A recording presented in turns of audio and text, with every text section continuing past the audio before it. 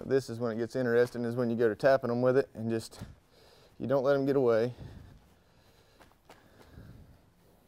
And she knows to stay tight enough around me, but I can also move her feet when I need to.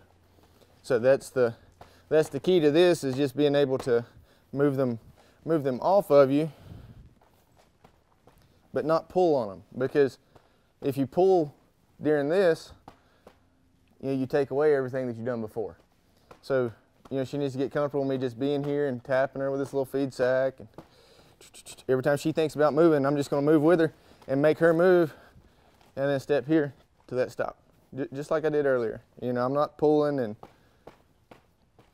having to hold the side of her face and all that good stuff.